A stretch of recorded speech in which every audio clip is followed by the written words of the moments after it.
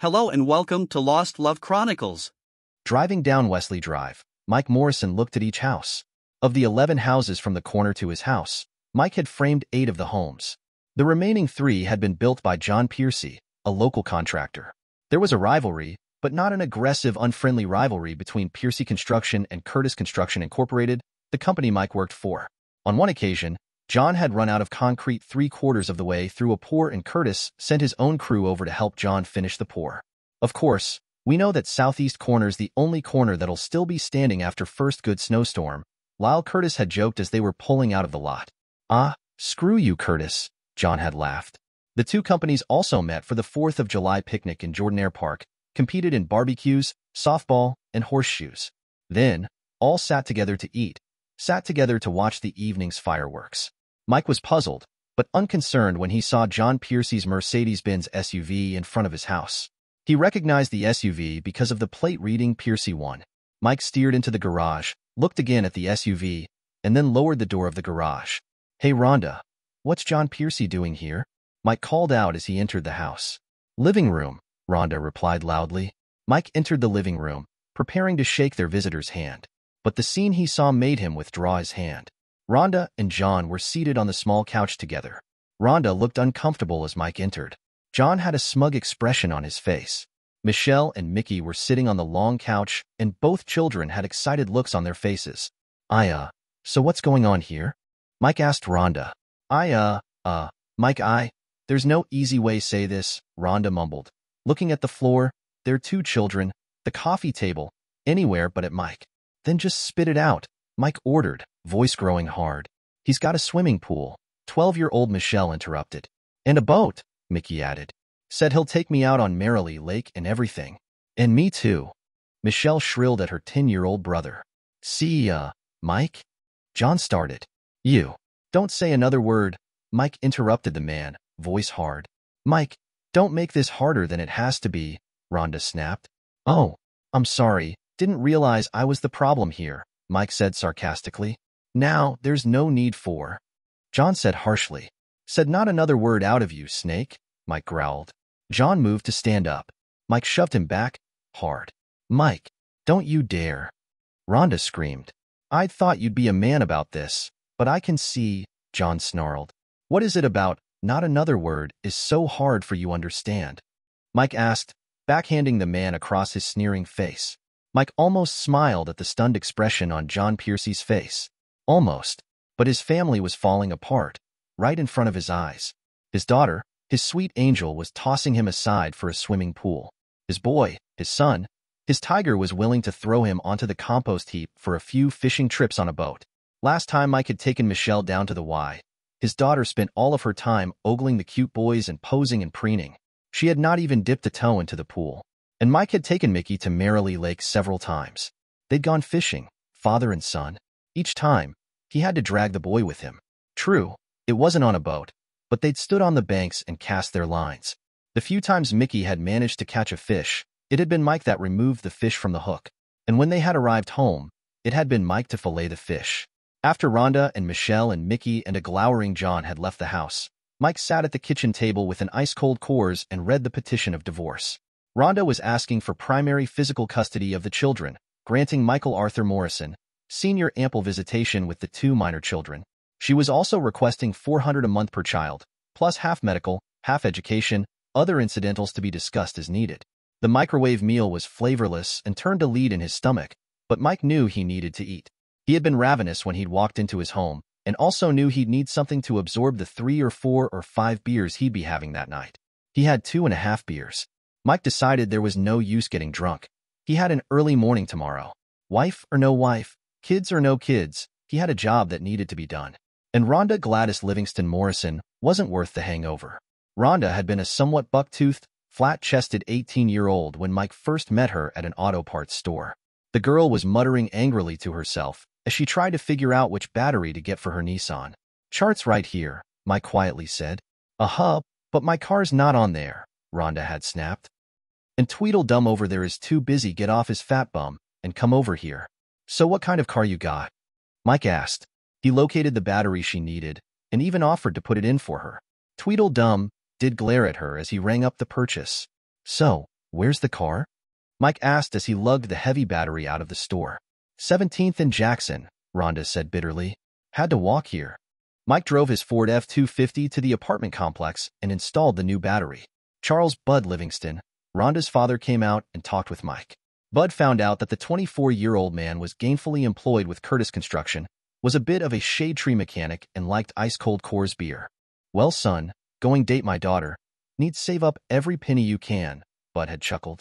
Girl never saw a shiny thing she didn't just have to have. Dad, Rhonda huffed, glancing at the handsome young man. Mike Morrison had sandy blonde hair, a strong, square face, and light blue eyes. His brawny build and his tan skin told Rhonda he spent a lot of time doing hard, physical labor, spent a lot of time in the sun. If she had not been so angry when they had first met, she would have flirted with him. Just when she was working up the courage to start flirting, start thrusting her compact backside toward him, her father came out of the apartment. Just when she had planned to start accidentally brushing against the substantial lump she could see in the young man's tight jeans, her father had started talking. Rhonda fought down the wince when Mike glanced over at her. His face bore no emotions, just a cool little smile. Good to know, Mike nodded to Bud as he closed the hood on Rhonda's car. Frank Myers, Tweedledum, called Mike a few days later. Hey Mike, know that snotty little bitch helped with the battery other day? Frank laughed. Came in here looking for your phone number. Give it to her? Yeah, guess so, sure. Go ahead, Mike agreed. Mike found out that Bud Livingston was right. Rhonda suffered from the disease of more. She saw something, saw that it was good, and had to have more of it. When Mike picked the girl up for their second date, Bud showed Mike Rhonda's bulging closet, showed Mike the collection of shoes and boots and sandals and 6 pairs of flip-flops. 6 pairs. 6 pairs of flip-flops. Hey, Rhonda, that's one for each toe. Huh, Bud teased. On their second date, Mike also found out that Rhonda loved sex. Pregnancy agreed with Rhonda. Mildly attractive when they'd first started dating, Rhonda blossomed as her pregnancy progressed. By the time she gave birth to Michelle Christina Morrison, Rhonda's 31A breasts had filled out to 34C and her flat backside had become a nice bubble butt. Spin class and pilot and yoga trimmed the baby bulge of her belly, and Rhonda started turning heads when she walked into shops in the Raquel Falls Mall or the slightly trendier shops in the Benhost Mall. At first, Rhonda did resent her daughter. The infant was getting all the attention, all the gifts from Mike, from Bud and Gladys Livingston, from Mike's co-workers. She convinced Mike that she needed to get braces, convinced that if she was prettier, she'd get more attention, more gifts, more compliments. Rhonda had just had the bulky orthodontic braces removed, revealing a beautiful smile when they discovered that she was pregnant again. Really? Really? Just got my butt into a 4 and I'm pregnant again? Rhonda shrilled. Mike. Michael Arthur Morrison. You're getting a vasectomy, you hear? Huh, no. No one's cutting on Big Mike's Big Mike, Mike calmly said, gently rocking his sleepy little girl. Being a mother did curb some of Rhonda's demands, did whittle away some of her wish list items. She seemed to grow into the realization that some of her wants and desires did have to take second place to the needs and wants of her children. Now, sitting at his kitchen table, Mike poured the remainder of his third beer down the sink, rinsed the can out, and threw it into the recycling bin. In the morning, he'd ask Lyle to recommend a good attorney. Overall, he did agree with the demands in Rhonda's petition. She didn't work, so she should have primary custody of their children. He was fine with paying her child support, was fine with paying half the medical and educational expenses. He did wonder how Rhonda planned to pay for the other half. Probably had manipulated John Piercy into agreeing to pay the other half. But Rhonda was also demanding half his retirement accounts, demanding half his home's value, even though Mike had owned the home outright before they'd even met. And Rhonda had not contributed a single cent to the retirement account. Lyle Curtis stared at Mike when the man approached him about a good lawyer.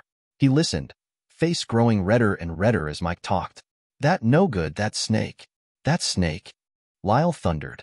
Exactly what I called him, Mike smiled tightly. I thought, dang it, now wish I'd said something, God dog it. Lyle snapped as he dug through his wallet. Said something about. Mike prompted as Lyle read one of the business cards from his wallet. Picnic, seen John hanging around Rhonda. Looked kind of too friendly, Lyle admitted, handing Mike a business card. Here, that's Trenton's daughter. One kept Mary Lynn from getting half the company when she up and left me last. Good God. It already been 3. Heck, it has been 3 years. Huh. Anyway, thought John was hanging around Rhonda a little too much. But then Rhonda did have on that outfit, you know? Mike did remember the outfit.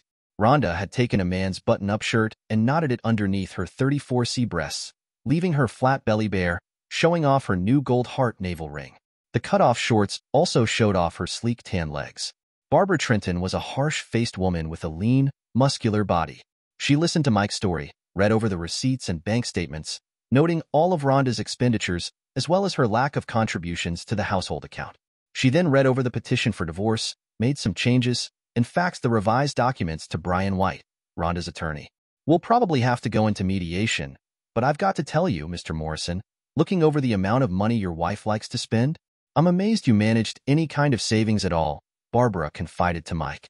"And the fact that she contributed not penny one?" "Yeah, well, law's a good man work for," Mike said. "Uh-huh," Barbara smiled lightly. Barbara's intuition was correct. They did have to go into mediation. Rhonda bitterly contested the revised changes to the petition. She saw the money as hers, saw the house as hers. During the period of time from leaving until the meeting with the mediator, Rhonda also made it difficult for Mike to have any time with his children. Anytime Mike complained, Rhonda would smugly tell him he should have just signed the original petition. Lyle Curtis also did his part during this period. He spoke to anyone that would listen, told them about John Piercy's stealing another man's wife, stealing another man's children. Building supply retailers suddenly refused to extend credit to Piercy Construction, having to pay cash for bags of concrete, pallets of bricks, rebars, 2x4s, 2x6s. CDX boards put a definite dent in John's available funds. But when his bank dragged their feet on fronting some speculation houses in a new subdivision, John was livid. The weekends Mike did have his children, they were moody, sullen, uncommunicative. Michelle and Mickey did tell Mike of the fun toys John and Mom bought for them, the fun places they'd gone to, the fun things they did. "We could be water skiing if we were with Mom and Mr. John," Michelle sneered when Mike suggested going to the Y. "Yeah, Dad," Mickey said. "I even got a boogie board." When John Piercy put in a bid for a new office building in Raquel Falls, the board looked at the proposal, then at the smiling John Piercy. The CEO of the company did not smile. You're living with a woman that you're not married to?" Harley Rittmuller asked. What? What's that got to do with?" John sputtered, the question catching him off guard. "One that's already married?" Leon Weishman asked. "Piercy Construction has been doing quality work for over 20 years, John yelled. "This is a $4 million job, Mr. Piercy," Harley said flatly. $4 million of our dollars," George Schmidt said. "And we're just not comfortable giving $4 million of our dollars to a man has proven to be untrustworthy. So, thank you, but we've decided to go with someone else, Mr. Piercy," Harley concluded. John Piercy was livid when he saw Lyle Curtis and Harley Rittmuller, Leon Weishman and Mike Morrison smiling faces on the evening news. The newscaster spoke of the groundbreaking ceremony that had been held earlier that day. $4 million. For $1 million, John muttered bitterly as the four men laughed as all four attempted, poorly, to all use the symbolic shovel together to dig the first shovel of earth. John's mood went from bad to worse when Ray Mangetti, one of his painters, let him know his paycheck had been returned, NSF. Ray had been with John since his first day in business and now stood, smiling nervously in John's office. "I mean, hey, shit happens, Ray said.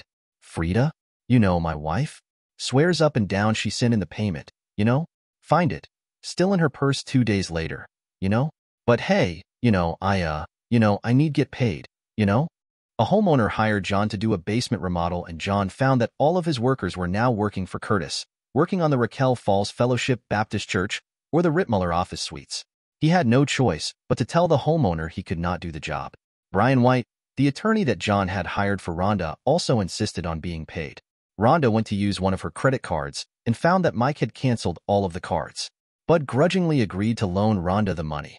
"Honestly, think I'd go tell Mike you're sorry, beg him forgive you," Bud grumbled to his daughter.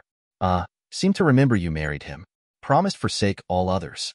"Yeah, remember that well. I paid for that wedding." Michael Schiff, the court-appointed mediator, looked at the petition Rhonda had submitted, and the revised petition Mike had submitted, paperwork, looked over the bank statements, looked over the receipts, then listened to both arguments. His face took on a dark cast when Barbara Trenton played the tape of Mike complaining about lack of access to their children and Rhonda's smug reply that if he had signed the original petition he'd have more time with his children. "So, Mrs. Morrison, the children are pawns? Want money? Use the children?"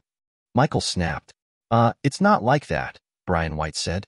"But Mrs. Morrison does have expenses. Mr. Morrison also has expenses."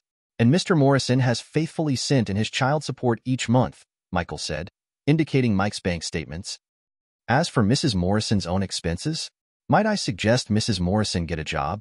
Mike's 39th birthday was a month after the hollow victory in the mediation.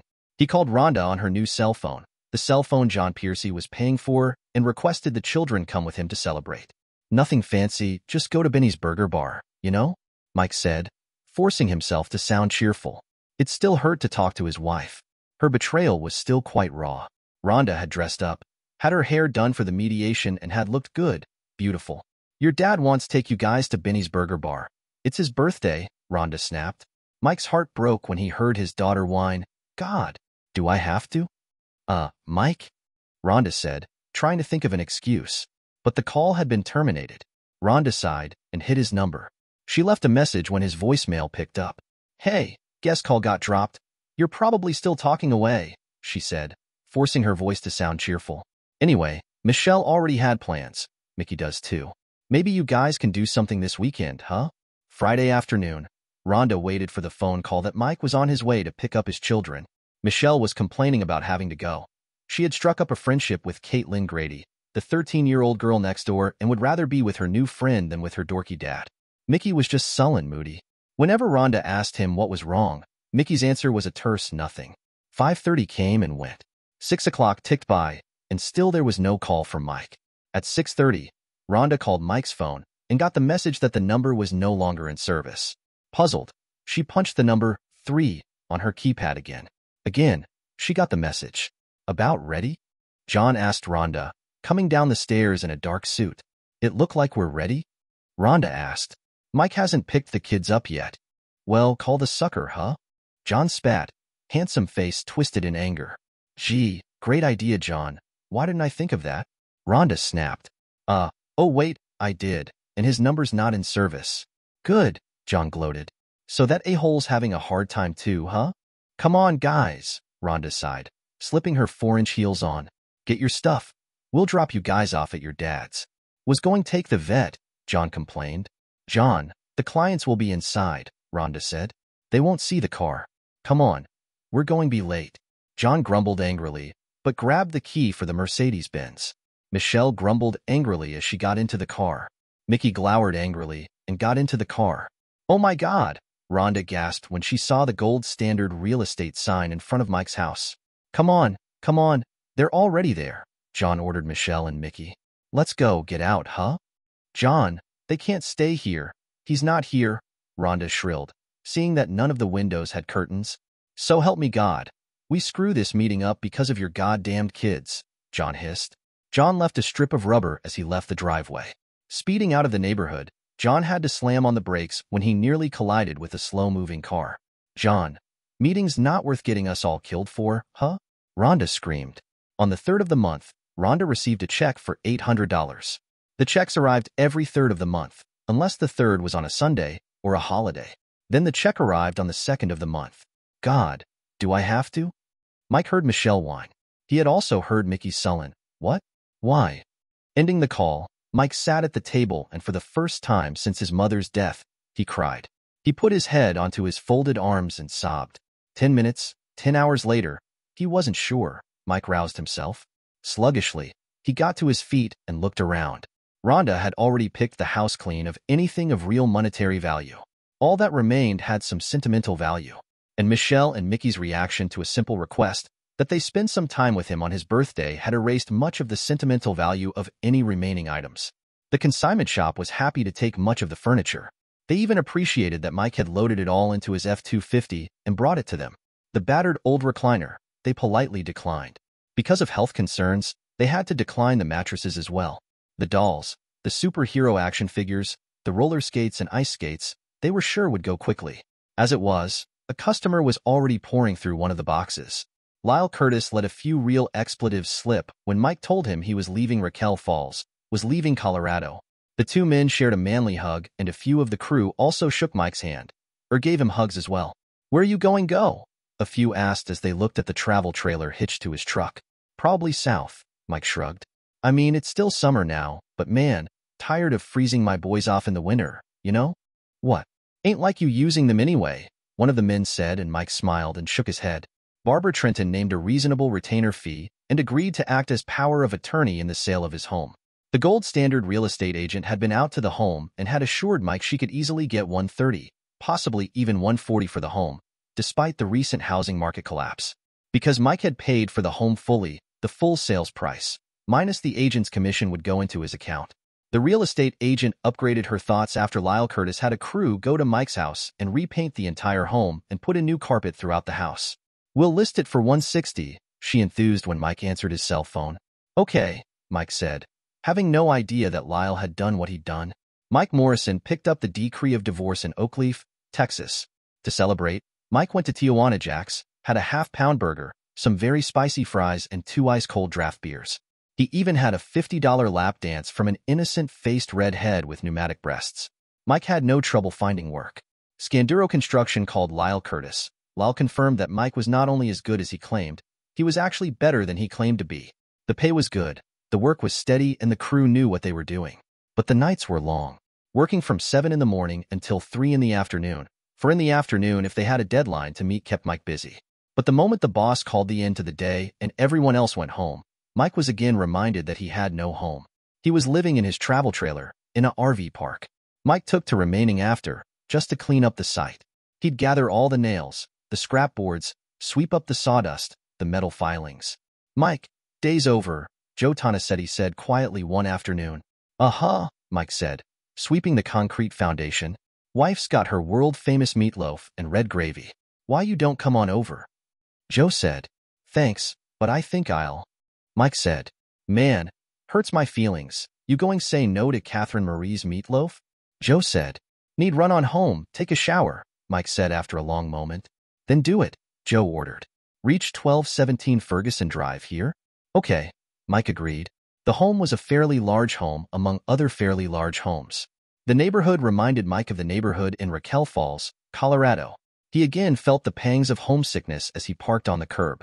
Catherine Marie Tonasetti was a French-Canadian. Where Joe was dark and lanky, Catherine Marie was plump and pale. But the two seemed to be in constant contact with one another. They touched hands, they patted one another. Their hips rubbed against one another. Joe sat at the head of the table. Catherine Marie sat to his right. Their oldest child, a 20-year-old daughter, sat to Joe's left. To the left of Antoinette, Tony Tonasetti sat Joey, Joe's 15-year-old son. To Catherine Marie's right sat Cheryl, the 17-year-old daughter. Tony looked almost identical to her mother, but Joey and Cheryl looked a great deal like Joe, except both Joey and Cheryl did pack on a few extra pounds. The meal was a loud, raucous affair. The only sedate moment was when Joe said the prayer. Mike found out that Joey was on the football team of Saints Peter and Paul High School. Cheryl was already a senior at Sacred Ascension and planned to go to the University of Louisiana at DeGard, planning to major in biosynthetic engineering. "Must get it from her mama, Mike." Joe smiled proudly. "Damn sure don't get it from her old man." "Tony, you're mighty quiet," Catherine Marie asked. I'm starting my last year of college." "Education," Tony mumbled, not looking up from her broccoli and cheese.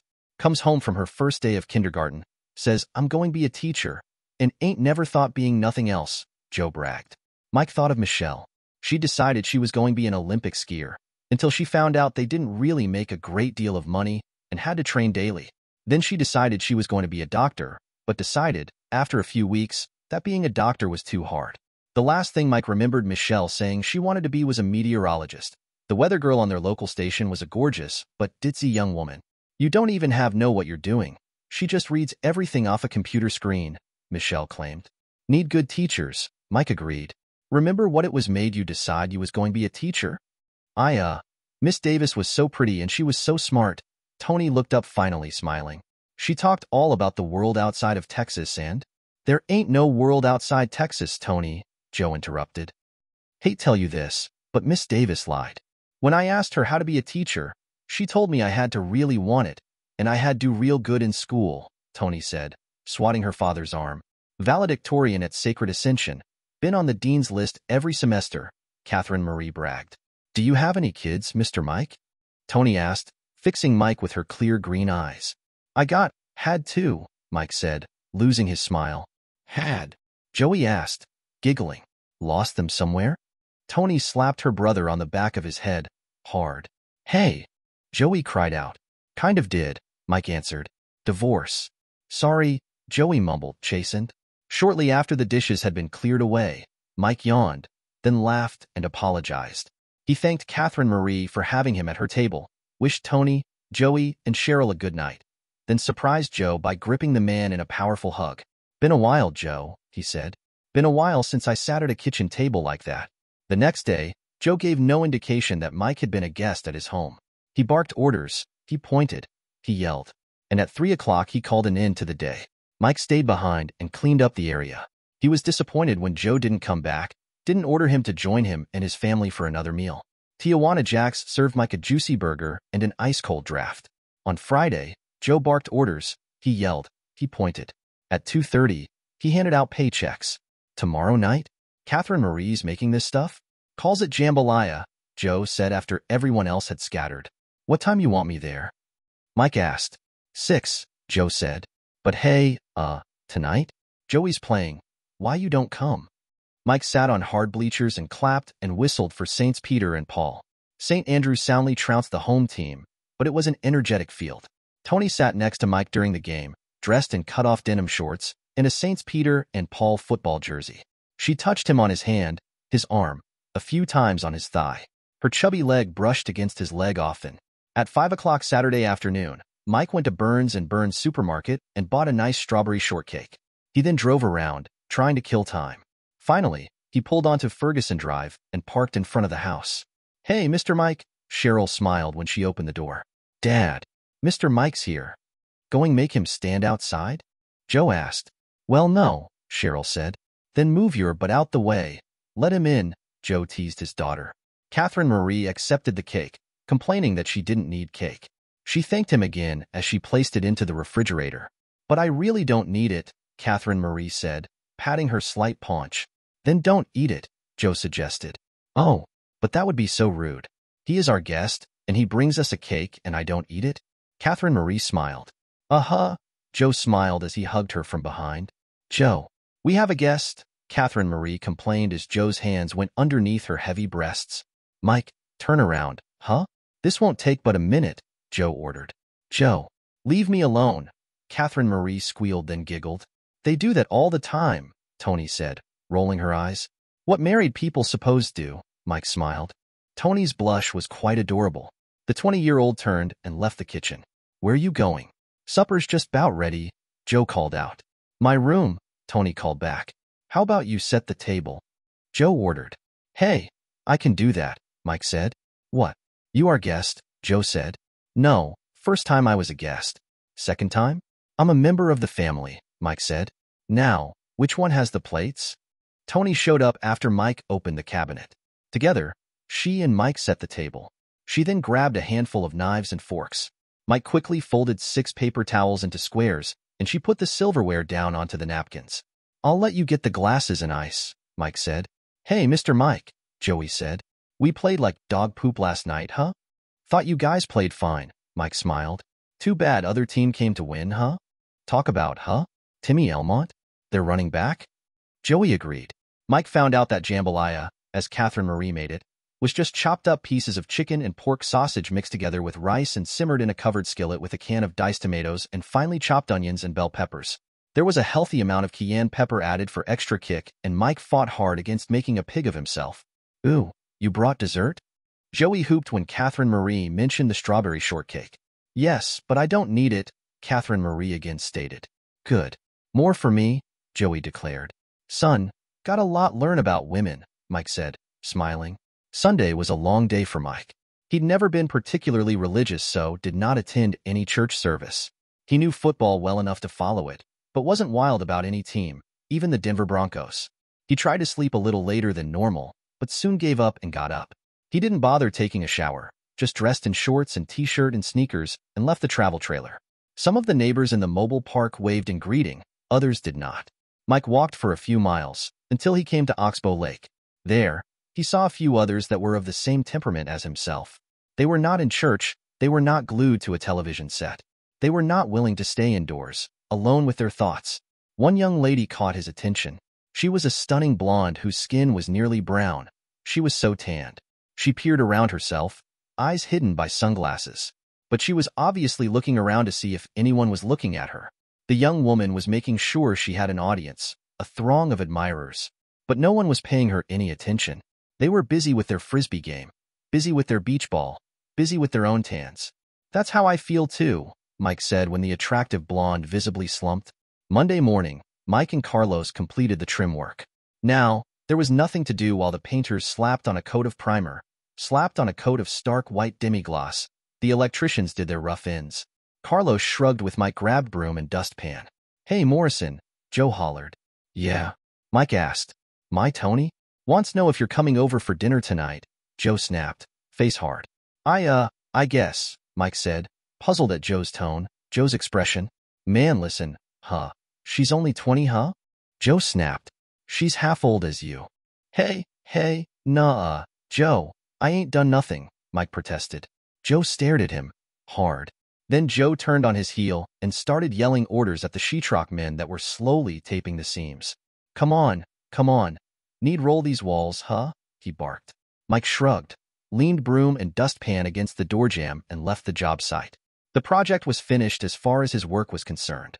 He could stick around, do the cleanup, the touch-up work, those last little odds and ends before a business could move in. Or he could leave that work to Carlos and Carlos's cousin Philip. Barbara Trenton looked over the receipts, rapidly tapped on the keypad of her computer keyboard and nodded her head. She then turned her attention to Rhonda.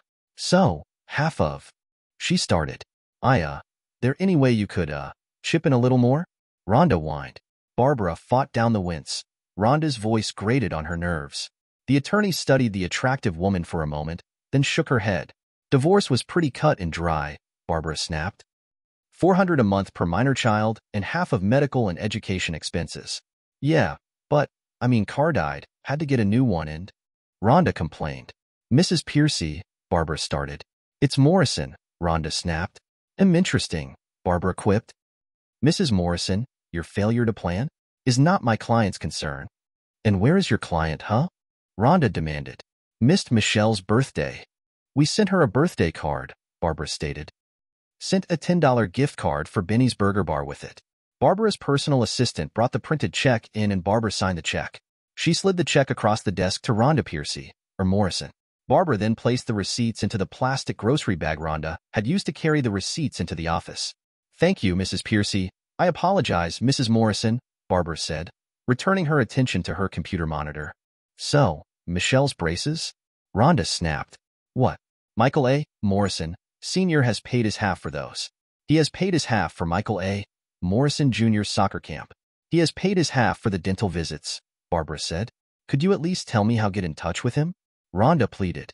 "No," Barbara said icily and again turned her attention to her computer monitor.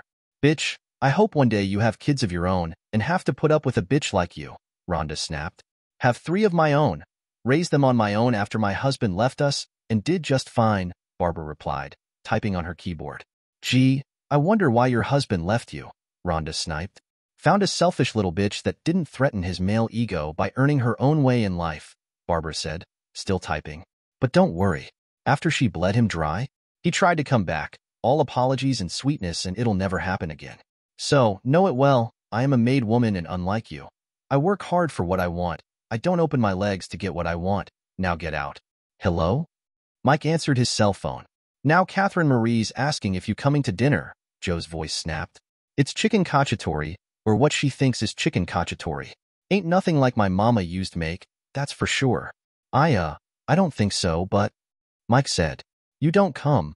I'm in deep trouble," Joe said. 6 o'clock. "Hear me?" Mike pulled up to the home, making sure not to block the driveway with the travel trailer. Tony answered the door, smiling up at him. Then she saw the shining trailer behind Mike. Her green eyes opened wide. "Oh, you're going camping?" she asked, smiling.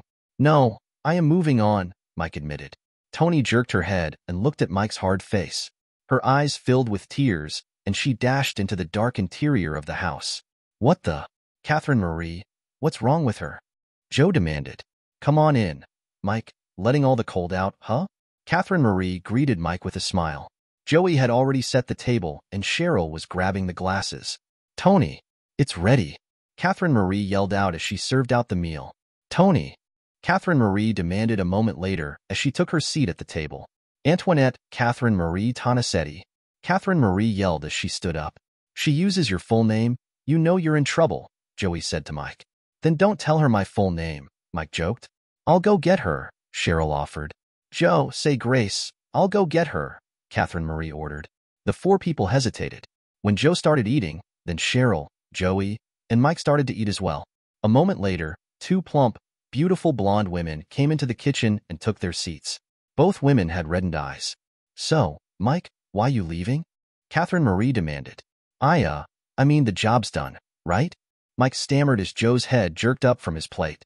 We just started rolling it today, Joe said. But my job's done, Mike pointed out. Framing's done. But we fixing start on Great Oak National Bank Monday after next, Joe argued. Michael, please stay, Tony whispered, staring intently at her plate. She swiveled her head. Her green eyes were swimming in tears. She mouthed please at him, then looked at her plate again. 5 years later, Rhonda Morrison looked up and down Roberts Drive. The homes in this section of the Texas town were stunning. 1809, Rhonda muttered, stopping the rental car in front of the red brick home. Rhonda smirked, seeing the shiny travel trailer on the side of the house. When Mike had bought that monstrosity, she had demanded that he pour a concrete pad for it. She wasn't having dead grass patches or weeds overgrown around something that they'd never ever in a million years actually use.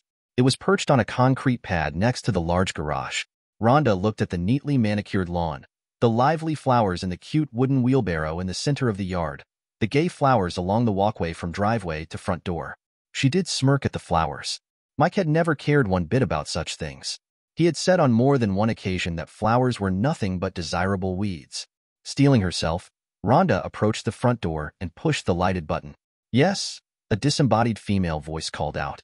Rhonda looked at the small speaker and saw now that she was on camera. A small lens sat at the top of the metal grill. Hi, I'm Mike. Does Mike Morrison live here? Rhonda said, flustered.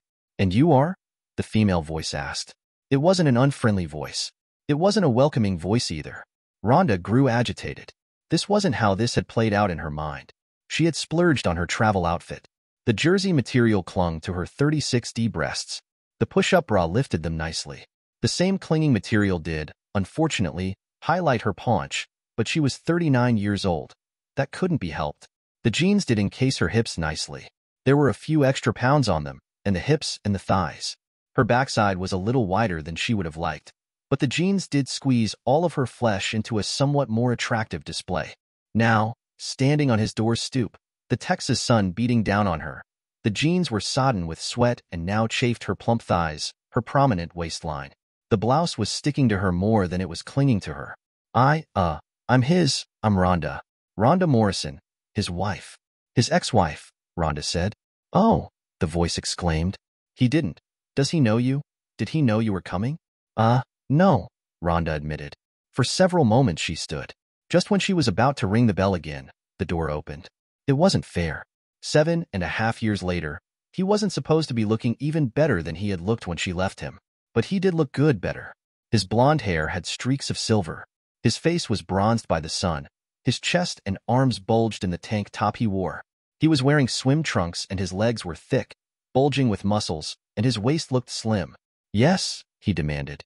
Hello, Mike, Rhonda said, then smirked. Long time no see. Yes? Mike demanded again. Mike, there's somewhere we can talk? Rhonda stammered. Right here's fine, Mike said. Michael, a beautiful young blonde said gently. Rhonda looked from Mike's hard face to the blonde woman. The young woman had long blonde hair, beautiful green eyes, and a gentle expression on her face. Mike and whoever this woman was had most likely been swimming. The young blonde had a small wrap covering her from just under her armpits to just below her crotch. Her arms were slim, her legs sleek, and the wrap jutted substantially away from her chest. Michael, y'all go to the sunroom, the young woman said, voice soft but rich with her Texas twang. Precious, I don't want her in my house, Mike said, voice hard. Michael, the woman said, peering into his brown eyes. 5 minutes. Fine, come on, Mike ordered Rhonda. The woman scampered toward what Rhonda presumed was the sunroom, then opened the atrium doors and stepped outside. Through the large glass window, Rhonda could see a large swimming pool, and in the swimming pool was a Hispanic-looking girl and a young girl and 2 young boys. Rhonda watched as the blonde removed her wrap and stepped down into the pool. Her mouth opened at the sight of the blonde's body. 5 minutes. Let's go, Rhonda. Start talking, Mike ordered, tearing Rhonda's attention from the attractive blonde that now sat on the steps and played with the 3 children. Really? Rhonda spat bitterly now. We were together for 14 years. Can't be a little nicer to me? Oh, I'm sorry. Would you like a glass of champagne? Some caviar? Golly gosh, where are my manners? Mike snapped sarcastically. Come on, Rhonda. Came all the way out here. Let's get to it. I don't know if you heard, but Michelle's getting married next month. The 9th, Rhonda said. Yeah? How far along is she? Mike asked. Rhonda colored at Mike's blunt question. She looked toward the swimming pool again. 4.5 months, she finally admitted. Was Mike's response. She'd really. It would mean so much if her daddy would walk her down the aisle, Rhonda said. God, do I have to? Mike spat bitterly. Well, I mean she'd really. Rhonda stammered, puzzled at his statement. Want to go to Benny's Burger Bar, Mike explained his snipe. Hey, it's my birthday. Want to spend a little time with my kids. And what do I hear? God, do I have to? So, no, Rhonda. I won't be walking Michelle down the aisle. Tell her to get John Piercy do that. All right? What else you got? John Piercy's no longer a part of our lives, Rhonda snapped, pretty face becoming twisted, ugly. Mike responded. Mike turned in time to see the little girl bravely jump from the diving board into the swimming pool. He smiled as the 2 women applauded the girl's achievement. The girl swam from the deep end of the pool to the ladder. Before either woman could stop the small girl, she ran to the atrium doors. Daddy, you seen me? The girl shrieked, dripping water everywhere. Yeah, I seen you. You jumped from the board, right into the deep end, just like a big girl, Mike said, picking the wet child up and hugging her. I'm Audrey, I'm 4, the girl said to Rhonda. Hello, Rhonda said. Michael, I'm sorry. She ran in here before I could stop her, the blonde woman said, entering the room. My mommy's a teacher, Audrey said proudly. Oh, Rhonda said. Precious, it's fine. She didn't disturb anything, Mike smiled and gave his daughter a big squeeze. Come on, sweetheart. Show mommy that big old jump again, okay? The woman cajoled. Daddy, you need watch, Audrey demanded. Like I could ever take my eyes off of you? Mike smiled and gave her another squeeze. So, why can't Mickey walk his sister down the aisle? Mike asked, watching as Audrey stepped out onto the diving board again. Rhonda stammered. I mean, I know he's out of the treatment center. Just how crappy is your insurance anyway? Didn't pay penny one for his CDU? Mike asked, smiling as Audrey did jump into the water again. What insurance? Rhonda spat bitterly. Because I know, paid $28,000 first time. And that was just my half, paid $31,000 second time. And this one was what? $38,500, my half, Mike said. Rhonda looked pointedly around the sunroom, at the rattan furniture, the Spanish tiles, the large backyard with swimming pool. Quit sending him to country clubs, Mike demanded. Frankie's boy got clean and sober at the charity ward, and has been clean and sober coming up on 9 years now. Rhonda glared angrily at Mike. He obviously had no idea of the guilt she'd been carrying around for the past 4 years. Rhonda Piercy had come home, thoroughly humiliated when the snotty bitch at her spin class had let her know that she'd not received the payment. Rhonda knew she'd typed all the information, knew she'd hit send, and had confirmation from the online banking site that the payment had been sent. Rhonda had stormed up the stairs to find John, to complain about the snafu. Entering their bedroom, Rhonda saw John, and she saw her 13-year-old son in the bedroom with John. Mickey told the police that it had been going on since the second night that they'd moved into John's house. Mickey also told the police that John had told him that Rhonda knew all about it. Shortly after the discovery, shortly after John's arrest, shortly after the divorce, Mickey started skipping school, started staying out late, started coming home with glassy eyes, alcohol on his breath. The first treatment center was after Rhonda came home to the shitty little 2-bedroom apartment and found Mickey unconscious, needle still sticking in his arm. Her job at Myra's boutique was strictly commission versus base. She couldn't afford the insurance and rent and utilities and groceries. 3 years later, she was still paying off her half of the bill from that treatment center. Mickey's in jail, Rhonda admitted.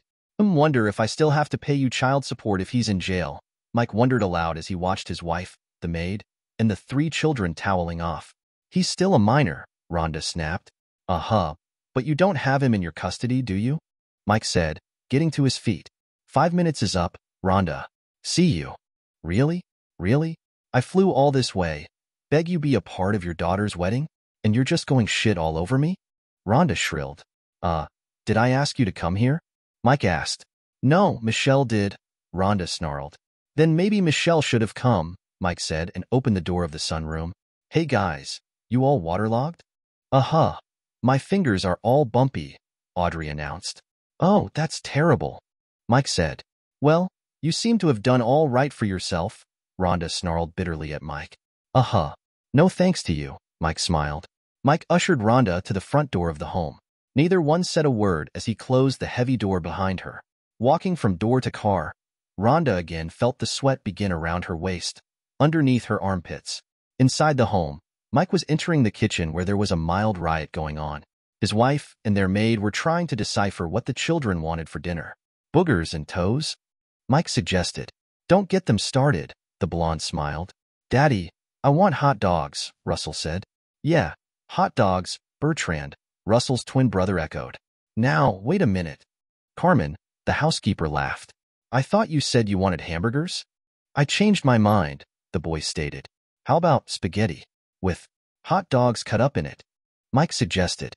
Yeah, 3 children agreed. Daddy, you the best. His wife smiled as she dug out the pot for the pasta. After dinner, after baths, even though Russell and then Bertrand stated they'd already been in the pool, that should count as a bath. After praying and reading bedtime stories, Mike walked into his bedroom. Hey, precious, Mike said as his wife came out of the closet, dressed in a simple t-shirt. Now, what did your ex-wife want? She asked, kissing him. Want to know how you can look so good, even after being stuck with an old man all this time, Mike smiled. Plenty of protein, she smiled and crawled onto the bed. Now, come on, really. What did she want? Wanted me walk my daughter down the aisle. Michelle's getting married next month. On the 9th, Mike said, following her into the bed. So, we going up to Raquel Falls? She asked, smiling happily.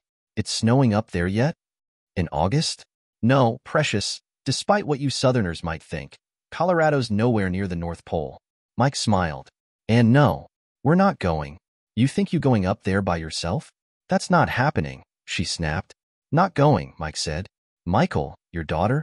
You're not going walk her. She sputtered. She put her blonde head on his chest. Her fingers gently rubbed his muscled chest. He wrapped his right arm around her. Baby, I know what happened. I know it hurt, but, she whispered. She picked her head up, her green eyes searching his eyes. He moved to kiss her, but she backed up. Mike remembered the first time he had seen her. She had been a beautiful girl then. 6, almost 7 years later, she was still beautiful. He and Tony had gone on a few dates. The girl was beautiful and her body was pleasingly plump. She was intelligent, thoughtful, exuberant, and fun.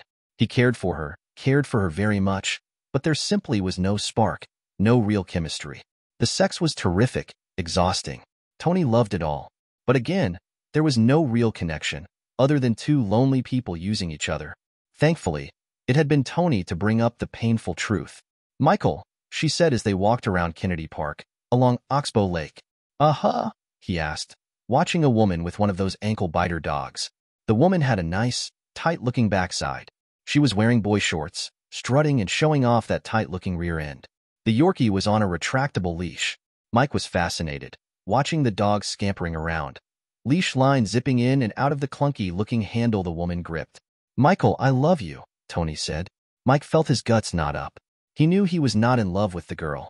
He cared for her, but not enough to see any real future with her. But I'm just not in love with you, she admitted.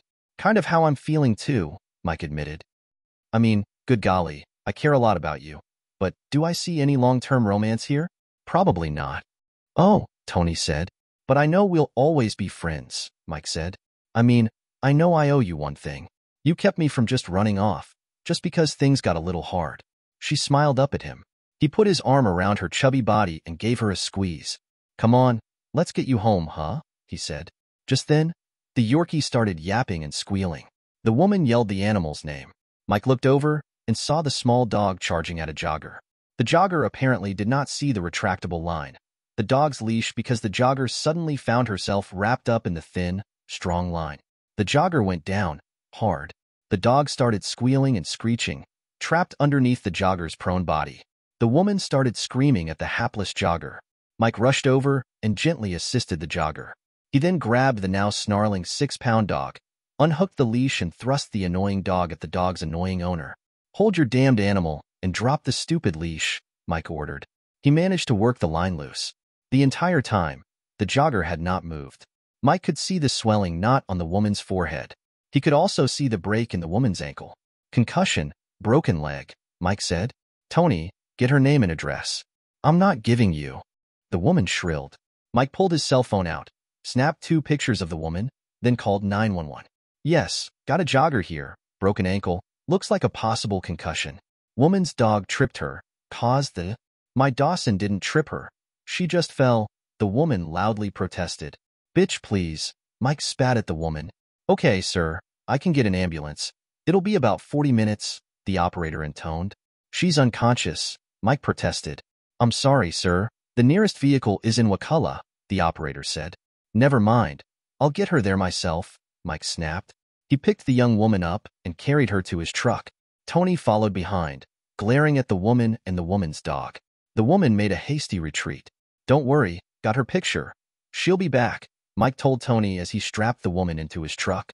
Tony ran and picked up a cup of ice from a vendor, and Mike gave Tony his handkerchief. Tony sat in the jump seat behind the young woman and held the improvised ice pack to the woman's head as Mike drove rapidly, hazard lights flashing, to Low Ridge's hospital. The woman moaned softly a few times, but was still unconscious when Mike screeched to a halt outside of the ER. A nurse and an orderly came outside, rapidly pushing a gurney. Mike told them what had happened as they loaded the young woman onto the gurney. Then he drove Tony home. They hugged one more time. Then Tony wiped a tear from her eye and went into her parents' home. Mike debated with himself on whether he should go back to the hospital or just go on home. The lateness of the hour made the decision for him. He had a full day tomorrow, work the day for Scanduro, and work on his latest foreclosure tomorrow evening.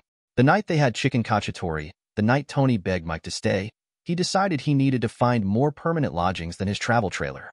While Mike waited for Scanduro Construction to complete the Adams office suites and begin work on the Great Oak First National Bank, Mike came across a foreclosure in a modest neighborhood and purchased the property. The owners had left food to rot, had smeared feces on the walls, had broken all the windows and dumped dry concrete into the toilets. Mike did much of the work himself, using his position with Scanduros to get the materials at a good price. While he was working on that home, the home next door was also seized. Mike bought that home as well. Then 2 homes on Roberts Drive, a gated community, also went into foreclosure. The owners had overextended their credit, had used their homes as collateral. The collapsing market had caught them unaware. Mike was able to unload 3 of the 4 properties at a reasonable return. He decided he would move into the 4th home, 1809, Roberts Drive. He worked for Scanduro Construction during the day, Morrison Renovation and Reconstruction in the evenings, and on the weekends. His latest project was inside of the same gated community, on Simpson Way. The story was the same. The owner had overextended themselves on a speculation that did not pan out and had lost the home. The man's final act had been to hang himself in the home. That had been the man's trophy wife's first indication that anything was wrong in her idyllic life. Nora Sanford first emptied her husband's wall safe, grabbing all of her jewelry. She made sure she also had the keys to the 3 safe deposit boxes. Then she called 911 to report Jack's suicide. In the morning, the moment Jack Sanford's bank opened, Nora emptied the 3 safe deposit boxes and disappeared. The bank had been slow to seize all other assets, but seize them they did. The house was the last piece of the estate, and Mike picked it up at a 1/5 of the estimated value. The only thing he really needed to do was change the carpet and the paint. Either Jack, or more likely Nora, had very loud, very gaudy taste in color schemes, color combinations. The electric blue carpet and the magenta carpet were first to be yanked out. It took 3 coats of kilts to cover the gold enamel paint on the bathroom walls. But after Joe called an end to the work day, Mike found himself driving out to Low Ridge instead of to the Simpson Way property. He parked and entered the hospital, then realized he did not even know the young woman's name. A nurse typed into a keyboard, looked at Mike, looked at his driver's license, then looked again. "Far way to drive, huh?" she asked. "Oh, only been in Oakleaf a few months," Mike admitted. "I'll see if she's up for a visitor," the nurse said and walked briskly away. A few moments later, the nurse returned, smiling widely. She directed Mike to the 4th floor, the south wing. "Left when you get out the elevator," she instructed. They cut up my shoe, get it off, was the first thing the woman said when Mike entered the room. Guess none of them figured out how to untie a knot? When I brought you in, that was the first thing I asked them, Mike smiled, looking into her clear green eyes. They weren't sure, but they thought there might be a doctor knew how to unknot. Tell me what happened. I'm just jogging along, then, nothing, the woman said. Woman had one of them ankle biters on one of those goofy zip line leashes, Mike said, taking a chair. You came along and frou-frou, or snookums, or whatever the little bitch's name is charged you. You got all tangled up and down you went. Looking at the blonde as they chatted, Mike couldn't help but get the feeling he had seen her before. He even mentioned that to her. She studied his face for a long moment, then shook her head. I was going Connolly, she offered. Oh yeah? What you studying? He asked. Education. Want to be a teacher, she said. Maybe that's where I know you. Did pick Tony up there a few times? Mike shrugged. By the way, you got a name, she asked. Huh? Oh, Mike. Mike Morrison, he said. Precious Cruz, she said. Yeah, I know, I don't look Mexican. So, Precious, anyone you need to call? He asked, and her beautiful face clouded over. No, she stammered, looking away. Mother? Father? He pressed. Mom died last, ovarian cancer, she said. Dad said you ain't my kid. Either screw or get out, Precious said. Oh, Mike said. He looked at his watch and decided he only had another 2 hours of sunlight left to work in. He told Precious he'd be back and stood. She smiled sadly and lowered her bed again. Even in the shapeless hospital gown, when she lay back, Mike could see her amazing body, and he remembered where he had seen her before. Oxbow Lake, he said. Huh? Precious asked, pausing the bed's momentum. That's where I've seen you before. On the beach at Oxbow Lake, Mike explained. Precious immediately moved to make sure her gown's hem was covering her crotch. She blushed hotly. No, you were there, sunbathing, Mike said. Beautiful girl in a beautiful green bikini, but looking about as sad as I felt. What you got feel sad about? Precious asked. Mike took the seat again. Precious raised the bed again and looked at him. I was happily married. Had 2 kids, boy and girl. Wanted to name him Russell, after my old man God. My old man was the greatest. You hear? Mike said. Either that, or Bertrand. That was my mom's dad. Give him a piece of wood? He'd take out his pocket knife, and in minutes, you had a car, or a frog, or a boat. So, what did you name him? Precious asked softly, taking his hand into hers. Rhonda, that was my wife. Rhonda decided on Mike Jr. called him Mickey, Mike said. That's a good name, Precious smiled. I like that name. Yeah, it's a pretty good name. I mean, I was named after my dad's brother. Died in Nam, Mike agreed. And your little girl? Precious asked. Audrey, Mike said. Oh, I love that name. Precious enthused. Oh, yeah, it was my mom's name, Audrey Nicole McAllister Morrison, Mike said. But once again, Rhonda decided on something else. Michelle Christina Morrison. Said it was cute. Michael and Michelle? You see them a lot? She asked. Been a few months now, Mike admitted. They're up in Raquel Falls. They got a swimming pool and a boogie board, and what do they need with their dad, huh? Mike stayed until an orderly brought her dinner into the room. Mike surprised them both when he leaned over and gently kissed Precious on her lips. The next morning, Mike was completing what would be the main load-bearing wall in the bank's main lobby. His pocket vibrated and chimed out Back in Black by AC/DC. Michael, a soft voice asked. Uh-huh, Mike agreed, wiping the sweat from his face. It was just after 10 o'clock, and already the Texas sun was broiling. Mike walked over to the cooler and grabbed a paper cup. Michael, they're discharging me today, Precious said. Be there. They at least going feed you lunch? Mike asked, sweeping his eyes around the site, trying to locate Joe. No, they already got me out in the hall, she admitted. Oh, for crying out loud. Really? Mike spat. Be there as soon as I can. Joe shrugged his shoulders when Mike informed him he had a bit of an emergency. At the hospital, an orderly wheeled Precious to the curb. Mike lifted the girl and put her into his truck, then helped her buckle up. Okay, where am I taking you? He asked. Home, she said. She gave him directions to the Spanish Arms Apartments. Then she remembered. Her car was still at Kennedy Park. Mike shrugged off her apologies and drove to Kennedy Park. She pointed out the 2005 Volkswagen Beetle and slapped his arm when he mocked the tiny car. Shut up. It's cute, she defended, laughing. He made a sound like a wasp humming and buzzing as he parked next to the vehicle. Then he came around and helped her out of his truck. Thing's not a stick, huh? Mike asked. Well, yeah, Precious said. Mike looked at the plaster boot on her leg. She looked down, then realized she'd find driving her car extremely difficult. Okay, your apartment's not that far. I'll drop you off, then drive it over there, Mike decided. Oh, Michael, that's too much, Precious argued. Precious, you can't drive like that, Mike said. And we can't leave it here. Pulling up to the Spanish Arms again, Mike saw a new problem. Precious lived on the 3rd floor. Precious, shit. They didn't give you any crutches? Mike asked. Huh? No, they didn't, Precious realized. Honey, how are you going to get up and down them stairs? Mike asked. I don't know, Precious said and burst into tears. Okay, come on, get your key out, Mike ordered. He carried her up to her apartment. Then he left her in the dank, sweltering apartment.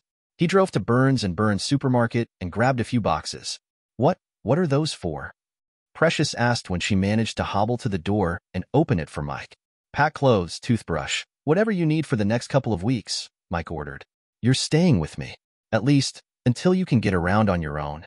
Precious was about to argue. Then she thought about it for a moment. Just hopping from couch to door had been a struggle. How was she going to hop from couch, or bed to door, out the door, and down to the ground floor of her apartment building? I assume your apartment is on the ground floor? She asked as he carried the boxes into her bedroom. Yours will be, Mike assured her as he looked around the neat, orderly bedroom. Listen, give me the keys to your beetle bug and I'll be back, okay? Oh, Precious teased. Don't want help me pack? No, I've seen enough of women's drawers last me a lifetime, Mike smiled. Again, he surprised Precious by leaning forward and giving her a light kiss on her lips. Then he left the apartment. Mike drove down to a gas station and rented a hitch and harness. Then he drove to the park and affixed the hitch to the car's front end. Unbelievable, Mike smiled as he drove away. The truck acted like it felt nothing. The truck pulled the small car as if it wasn't even there. Okay, think I'm ready, Precious said. Okay, Mike said and hefted her into his arms. He carried her down to the truck. Then he trotted back up the stairs and got the boxes. All right, anything else? He asked her before he picked her up to put her into his truck. Nope, she smiled, then surprised him with a kiss, directly on his lips. Thank you, Michael. Thank you, Mike smiled and jogged back upstairs to make sure he locked her apartment securely. So, said my apartment's on the ground? How many apart? Precious asked. Yeah, well, your bedroom is. It's a 3-story house, but other than to paint it, change the carpets? I've not been on the 3rd floor, Mike said as he turned onto Roberts Drive. O.M.G. I come through here at Christmas time, Precious said, looking around the affluent neighborhood. Christmas? Mike asked. Yeah, a lot of these houses, they really go all out with all the lights and stuff, Precious explained. Like Clark Griswold? Mike asked. Who? Precious asked. Griswold? Christmas Vacation? Mike asked. She shook her head, then goggled when he pulled up to his house. She was still trying to peer up into the 3rd-story windows, craning her head way back when he helped her down from the truck. 5 windows up there. You need something in each window, Precious said. Mike asked as he closed the truck door. When you do your Christmas lights. Need something in each window, Precious said, holding out her arms, ready for him to pick her up again. He jogged and unlocked, then opened the door of the house. Then he ran back and scooped her up. Carrying me across the threshold, she quipped. Precious, when I carry you across the threshold, I would hope you at least would have on a nice dress, definitely better shoes, Mike smiled. Huh? What's wrong with fiberglass? Precious asked, waggling the heavy cast. All the models are wearing them. Puts the UGG in ugly, Mike declared and put her onto the couch. Ooh, love this couch, Precious said. This where I'm staying? No, I'll carry you to the bedroom after I get your stuff in, Mike said. Mike made quick work of lugging her boxes into the house. Then he scooped her off of the couch and carried her to her bedroom. Yep, you're a man, Precious quipped, looking around at the austere furniture. Mike chuckled as he lay her onto the bed. She did not let go of him when he moved to straighten up. Thank you, Michael, she said softly and kissed him on his lips. Welcome, Mike said. Oh, you don't need the potty, huh? It's right across the hall here. Mind reader? Or are my eyes starting to turn yellow? Precious said. Mike scooped her up again and carried her to the small, simple bathroom. She smiled as he sat her on the commode, then quickly exited the room and firmly shut the door. Holler when you're done, he yelled through the door. Mike located several more pillows throughout his house and lugged an old tube television into the room. He then cooked her a can of soup and used an old, slightly rusted cookie sheet as a tray for her. He then drove to a rental and rented some aluminum crutches for Precious. This began 5 weeks of cohabitation. The first few mornings, Precious lightly complained about being awakened before sunrise for their breakfast. The third morning, Mike found Precious waiting, wide awake, arms outstretched, waiting for him to carry her to the kitchen. "You got them crutches," Mike said on the fourth morning as he scooped her up into his arms. "But I like when you carry me," she whispered into his ear. When she whispered into his ear, Mike could smell her toothpaste. He realized Precious had awakened, hobbled across the hall to her bathroom, brushed her teeth, then hobbled back to the bedroom and waited for him. He smiled at her, and she returned his smile. "Honestly," he said, "I like when I carry you too." Joe did complain when Mike had to take off for Precious's doctor visits. He also complained when Mike had to leave to take Precious to physical therapy. Teresa White, a lawyer one of his co-workers recommended to Mike, helped Precious sue Mary Bookamer, the owner of Dawson, the Yorkie that had tripped Precious. But it had taken time away from the latest Scanduro project to go to Teresa White's office. "Hey, Mike, we all got other stuff due. Can't schedule this shit for after work?" Joe complained the next time Mike asked for an early afternoon. "All the way out in Low Ridge," Mike tried to explain. "Make up your mind, huh? More important have a job? Or whatever this shit is." Joe spat. Mike did not answer. He also did not remind Joe of his early afternoon. The next morning, Joe screamed at Mike in front of the other employees. Mike smiled, nodded, and walked off the job site. "Hey, you're home early," Precious said as she looked up from the textbook. "Uh-huh," Mike grumbled. "Oh, I don't have an appointment, do I?" Precious asked, alarmed. "Huh? No, got run off the job," Mike said. "Oh, Michael, what happened?" Precious asked, patting the cushion next to her. Mike sat next to her on the couch and told her. He told her of the mild animosity that had been forged when he was dating Joe's daughter, the girl he'd been with the night Precious had been injured. The animosity had not gone away, even though Mike was no longer dating Tony. But it had been compounded by Mike's frequent needs for time off. "Oh, Michael. Oh, honey, why didn't you say something? I would have gotten one of my friends take me," Precious whined. "But I wanted take you," Mike admitted.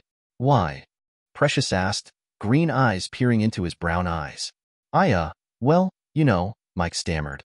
"Michael, I'm not going to say it first."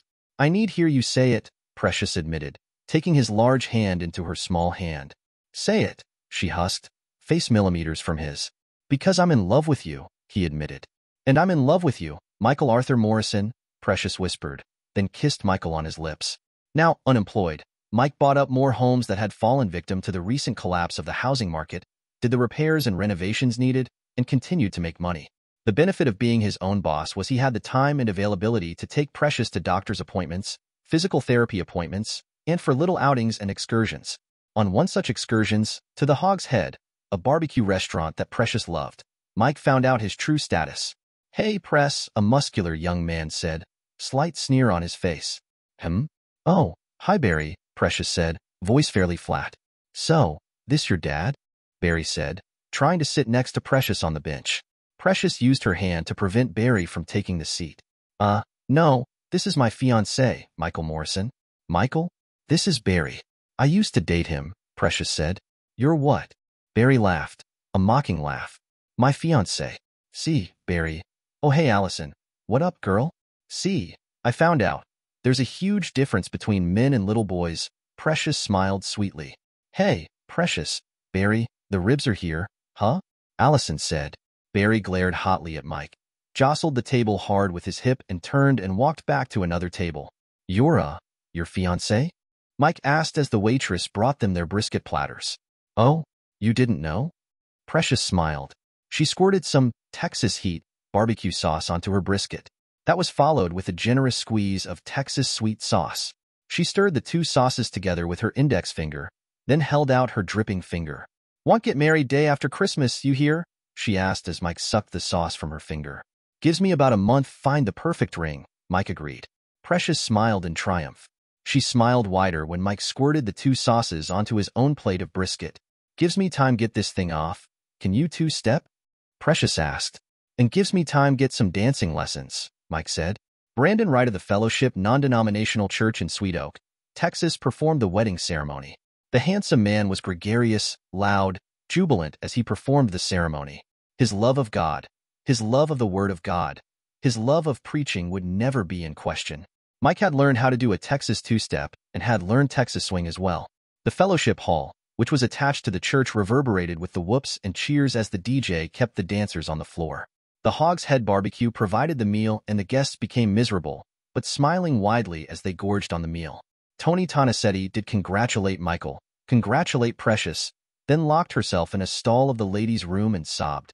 Emmanuel Wright, Brandon's 23-year-old son, stood outside of the bathroom. When Tony finally emerged, the handsome young man offered the blonde girl a handkerchief. Sometimes, seeing someone else happy can be a little hard, he quietly offered. Tony said nothing, just dabbed at some fresh tears with the soft cloth.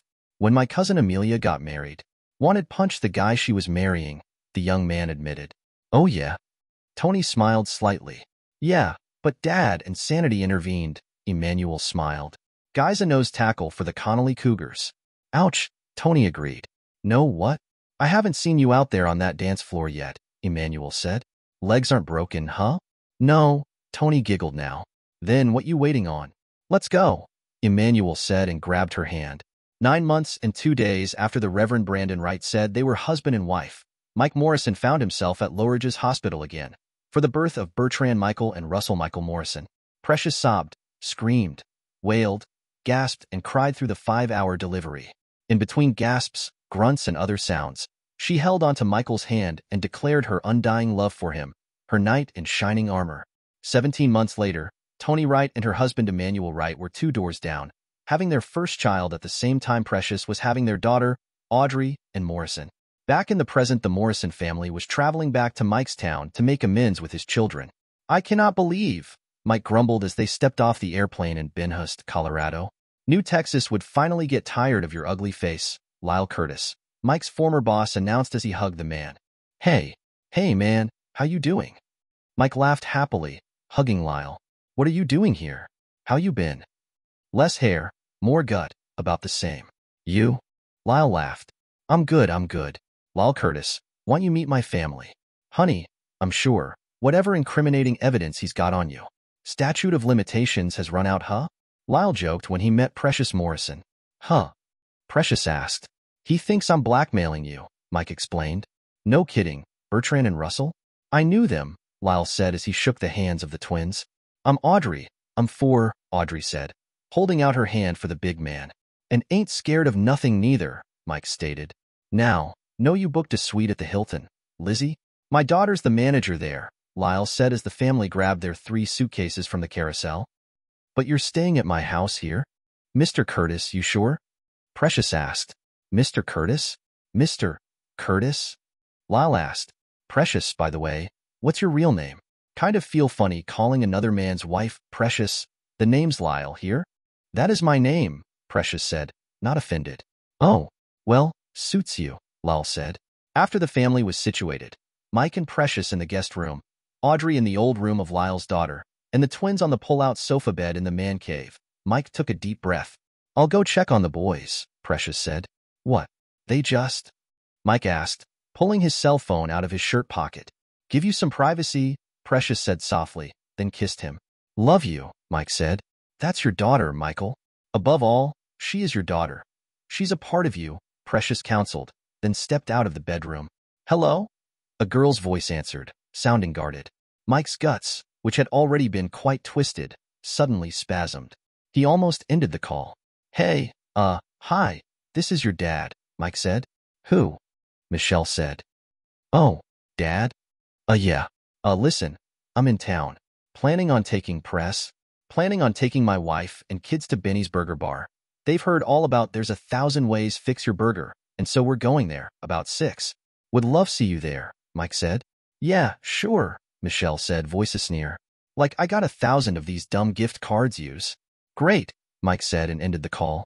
Precious looked up from the video game Bertrand and Russell were playing when Mike entered the room. She tilted her head to one side at the scowl he wore. Benny's Burger Bar, 6 o'clock, Mike said. And? Precious asked softly, and sounded like a snotty little bitch, just like she was at 13, Mike spat. You know, whenever I expect get the red bum, I'm rarely disappointed, Precious said. My second graders? Some are just the sweetest kids. And some of them? I swear to God. But when I just get rid of all expectations, it usually goes a lot better. Don't know why I let you talk me into this, Mike said and smiled as Bertrand managed to find the pot of gold. Because I promised you a special night you did, Precious whispered into his ear. There is that, Mike agreed. But not here, Precious giggled when Mike reached around her slim waist and began to fondle her buttocks. At 6 o'clock on the dot, Mike herded Audrey and Russell into the restaurant. Precious and Bertrand were just behind. Bertrand had seen a Porsche 911 and wanted to get a closer look at the gleaming black automobile. Looking around, Mike felt a wave of disappointment, then a wave of anger. There was no sign of Michelle. She here? Precious whispered, taking Mike's hand. Nope, Mike said bluntly. Maybe she's stuck in traffic, Precious suggested. Sweetheart, did you see any traffic out there? Mike asked, voice harsh.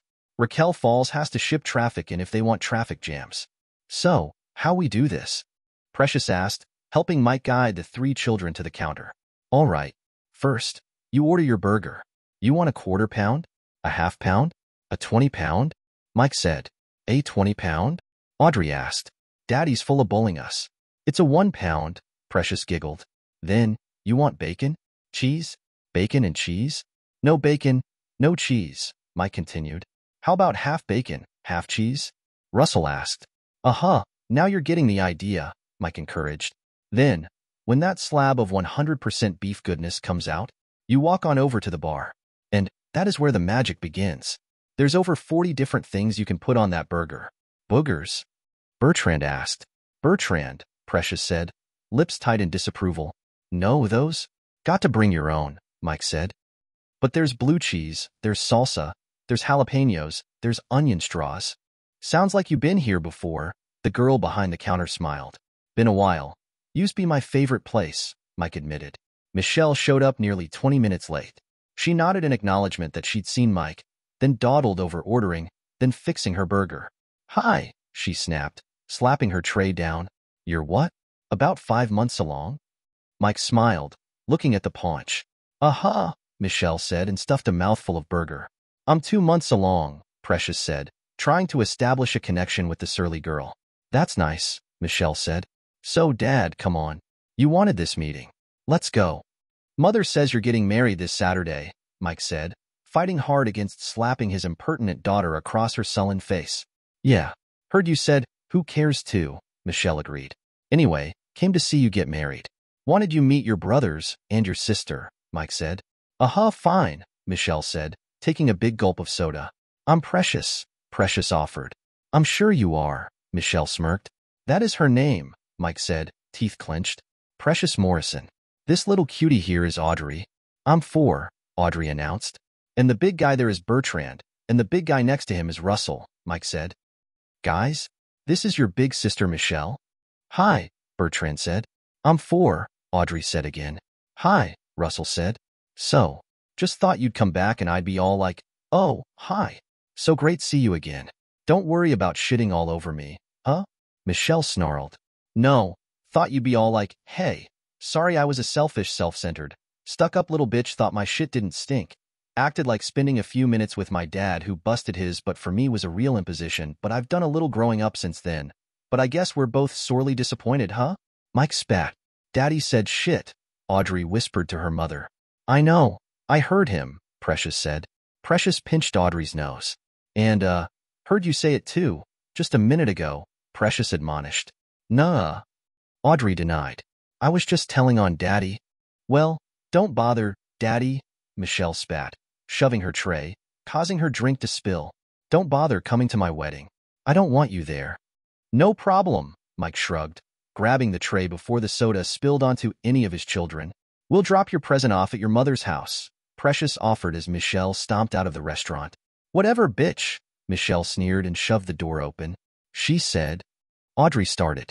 And you say it and you'll get a spanking here? Precious warned. So, what did y'all think of Benny's Burger Bar? Precious asked as the 5 of them left the restaurant. Next time, I'm going to put a whole lot more pickles on mine, Bertrand enthused. And barbecue sauce. Russell agreed. Mike smiled at their enthusiasm. He and Precious smiled over the roof of Lyle's daughter's minivan as they slid the doors open. After dropping Precious and children off at Scooters for ice cream, Mike drove to the address Barbara Trenton, his attorney, had provided. He checked the address again when he pulled up to the dilapidated apartment complex. Yo, can't be parking there. That's my boy's spot. Know what I'm saying? A boy, probably 15 or 16 years old, said. Sign says visitors. Telling me your boy's name is Visitors? Mike snapped, taking the wrapped package off of the passenger seat. Now, if you was to let me hold 5, the boy suggested. Ain't going happen, and pull your pants up, kid, Mike said. Mike kept an eye on Lizzie's minivan as he knocked on Rhonda's door. He winced.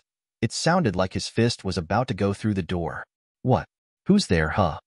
Rhonda's voice sounded harsh. What you want? It's Mike, Mike called out, still watching the van. Here to drop off Michelle's wedding present. Yeah, heard meeting went great, Rhonda smirked, yanking open the door.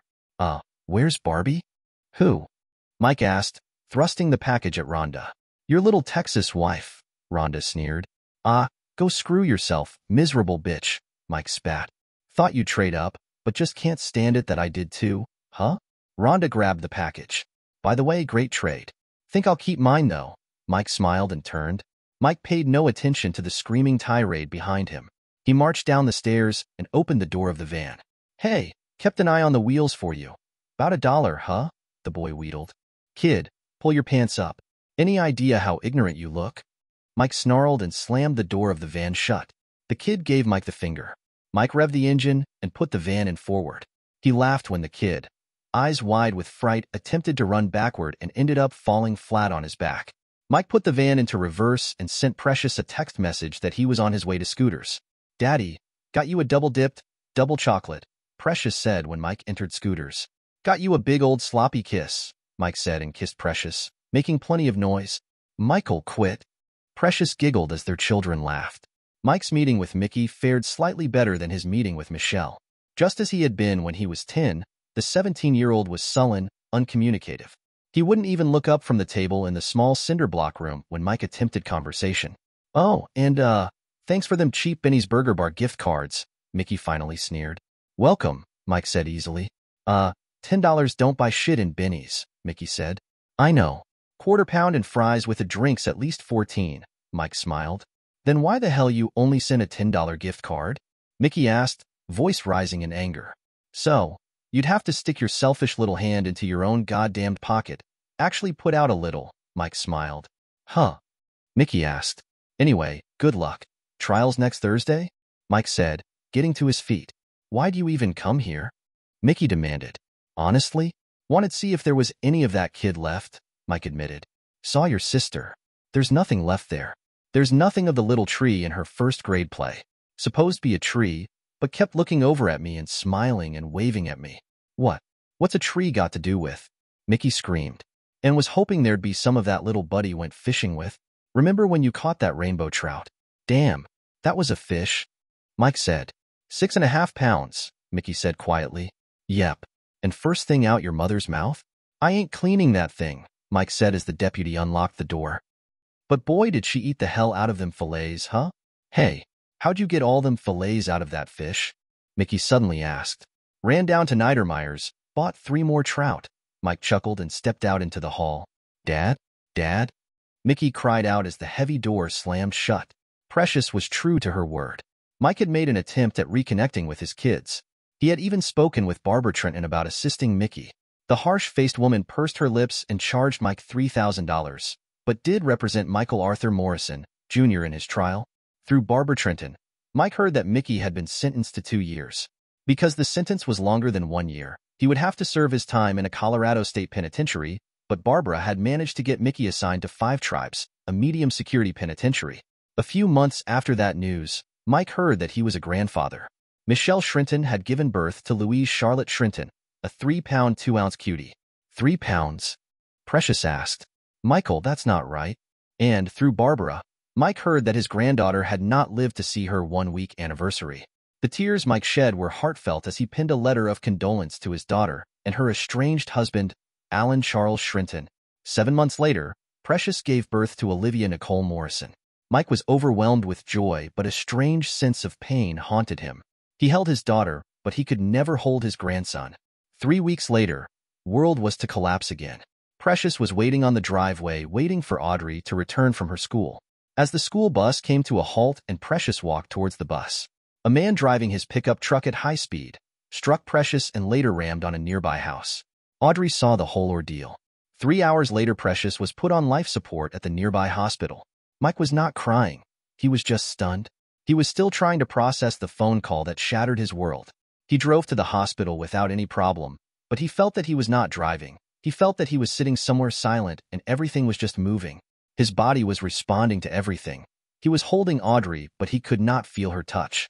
He was able to see Audrey crying, yet he was unable to understand what to tell her. His silence was broken when the doctor finally came out and spoke the words, "Mr. Morrison, I tried my best. She is in a better place now." Mike felt the feeling of silence again, stood there for what felt like an eternity. He only came back to his senses when Audrey shook his hand and asked, "Can we see Mom?"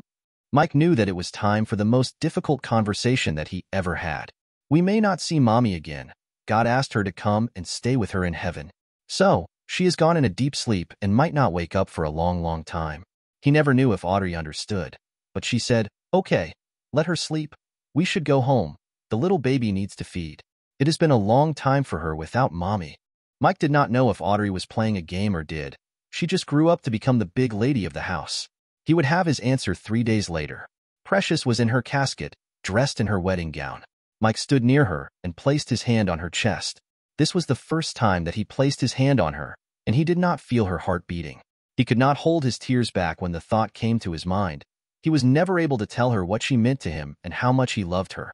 He looked up to the cross and prayed that for one moment give her life, so he can tell her how much he loved her and one last time feel her heart beat. Everyone said their eulogy, and then his Princess Audrey walked up to the stand with a piece of paper in her hand. Mike had already teared up. He knew he could not hold his tears and did not want to cry in front of so many people, so he walked to the men's washroom and sat down in a booth. He was still able to hear Audrey's voice over the sound system. "My name is Audrey. I am 4 years old. My daddy must be in the potty. He does not like for people to see him cry. My mom is the most beautiful woman and she is the strongest. My daddy told me that God wants my mom to stay at his house for some time. I am not sure when she will be back, but I know she will enjoy her stay. She is in heaven. If my mom is watching me from heaven, I want her to know that I love her and I will miss her. My mom's name is Precious and she is very precious to me and my daddy. My little sister cannot speak as of now, but I know she misses Mommy as well, so, God please send her back quickly. Thank you everyone. Please don't cry, my Mommy is with God." With that small speech, she had put tears in every eye present. Mike quickly ran out and hugged Audrey and let his tears out like a small child. Audrey held him and whispered, "I am here for you, Daddy." They all went back home once the funeral was over. 2 years later, Mickey was out of the penitentiary, but he wasted no time to get back to his old ways. He hired a hooker and got high on coke with her. His body was found in a massive wreckage that he caused on the highway. Both he and the hooker died on the spot. Mike attended his funeral but did not offer any eulogy, nor did he speak to anyone. Rhonda was crying, but Mike never walked up to her to console her. Once the crowd had left, Mike walked up to the grave and placed a white flower on it. Rhonda was standing behind him and all she could muster was, "I am sorry, Mike. If only I had kept the family together. My desire for more in life took away my husband, my family, and now my son. I never knew that my actions will not just kill my marriage, but also my family." Mike never said anything. He just walked away. That was the last time he saw Rhonda alive. The next time he saw her was 10 years later at her funeral. At the funeral, Michelle handed him a letter. "Mom wanted you to have this." Mike took the letter and kept it in his pocket. He opened the letter at home and found that Rhonda had written just 3 words, "I am sorry." In her last days, the only thing she desired was his forgiveness. Mike folded the letter and kept it in his drawer. That night he walked out to his porch and looked at the night sky. It was lit up by stars. He was lost in his thoughts when his daughter walked in behind him. "I saw the letter. Did I not teach you not to read personal letters?" "Well, I forgot, but all she wanted was for you to forgive her. She is not among us anymore, so your hate is not going to impact her. You have started to talk like your mother." Mike said, "I can't help it. Must be in the genes, I guess. I did forgive her, just don't know if she will ever know it. I forgave her when I married your mom. I just never told her, now I cannot tell her." You don't need to tell her, just tell yourself. Mike slept well that night. He still thought, how could a 14-year-old talk like adults? 23 years later, he was sleeping again. But this time he was sleeping forever. Audrey once again walked up to the stand to offer her eulogy. My name is Audrey. The last time I was here, I was 4 years old. It was my mom's funeral. That day my daddy told me that my mom was with God and one day she will meet me. What he never told me that the wait will be very long and it will be an entire lifetime. Today my daddy beat me to it. He is finally with the one he loved. When Mom died, everyone used to talk how he would become an alcoholic and wreck his life, but he loved her more than anyone could imagine. He did not mourn her, he lived her. Just to let everyone know how much he loved her, he never married again. He never dated anyone. For him, his kids were his only life. He was both my father and my mother. He was the one who taught me how to tell me the difference between birds and bees. He was the one who went with me shopping for my prom dress. He was the one who taught me how to cook, how to fish, and above all, how to be a good human. He made sure all his kids were educated, and he made sure that all of us have a good life. There aren't enough words to describe his kindness and his love. In my final words, I hope he finds his precious in heaven. And Daddy, if you are watching, I have all my brothers and sisters here, and please know that we love you. Mike was laid to rest just beside Precious. That day, all his kids stood together near the graves of two people who loved each other, finally concluding their story of lost love to finally together forever. Dear listeners, please share your thoughts in the comments section below and don't forget to like, share, and subscribe.